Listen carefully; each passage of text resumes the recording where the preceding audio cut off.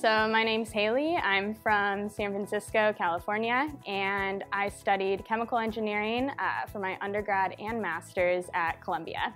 I was trying to decide between majoring in chemistry, physics, and math, and that's when my advisor came to me and said, you could do engineering. So I transferred to Columbia to finish my undergrad and got a degree in chemical engineering, and then stayed another year and did my master's in chemical engineering. I did a lot of research positions throughout my schooling. I worked in a bioengineering lab, I worked in a process engineering lab, and when I was kind of going through the job search process, I was realizing that a lot of jobs that chemical engineers are traditionally trained to do, you need much more of a data science background to do those jobs now. I was looking for something that had equal emphasis on both data visualization and analysis, and then also the machine learning side of things. So I was actually doing a lot of research from blogs and different people and companies who had written about and reviewed different data science programs. Out of all that research, I landed upon NYC Data Science Academy. They have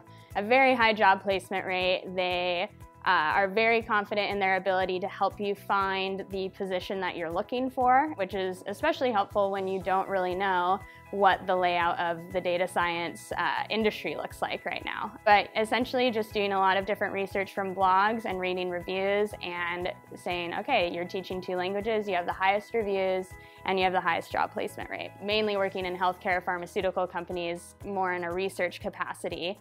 I didn't really know exactly what skills they needed, but I did know that it said on all the job postings you need R, you need Python, you need statistics, and you also need data analysis and visualization. So I saw those skills on all these different job postings that were for chemical engineer positions oftentimes. So that's kind of what I was looking to gain here. Specifically, the machine learning really interested me because honestly, coming into the boot camp, I really didn't know much about it besides, reading articles in the newspaper and Wired, that sort of thing. So very much kind of on a casual consumer level, not on someone who actually engaged with the data science community. So the first few weeks of the boot camp was very kind of traditional. It felt like traditional school.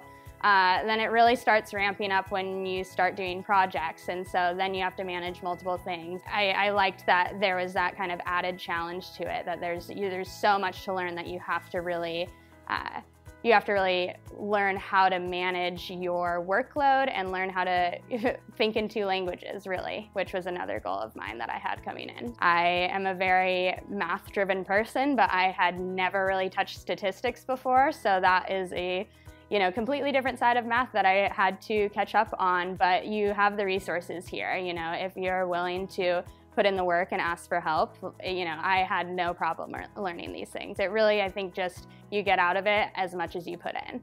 Honestly, my classmates ended up being one of the best parts of the boot camp. Everyone who participated in my cohort was very hardworking, very smart, but also incredibly nice, and it was really a cool collaborative environment. Definitely, the coolest project we did was the capstone project. That's where you get total freedom. There are, no real constraints besides show us what you learned in the boot camp. We wanted to try to create a platform that would tell us, okay, if I'm thinking about going to this concert, should I buy tickets now when they're really marked up, or are the prices going to go down before the concert? We got to use Amazon Web Services to create a database using S3 and Redshift. That is one of the first questions I was often asked in interviews was, have you worked with AWS? Have you worked with Redshift? The job search started maybe halfway through the boot camp for me. We were working on our resumes for a few weeks at that point. Once people started emailing me back and asking for phone screens, and I would do a phone screen with a company, and then usually after that they would say, okay, here's an assignment. While all these assignments were very much ones I could do given the skills that I had already learned at the boot camp, it was great to have the instructors here and the TAs to help me go over my code and to work out the kinks, and also then to present my work in a way where I could really show that this data is telling a story. During the interview process, I could tell people were impressed by the fact that okay, she has clearly learned how to take a data set, and not only can she visualize and analyze it, but she can say something about it. She can generate insights. Honestly, these assignments were just like mini projects. So it really just worked seamlessly into my workload at the boot camp anyway. So what I was really looking for was something that was small, something where I could really practice all the skills that I learned here.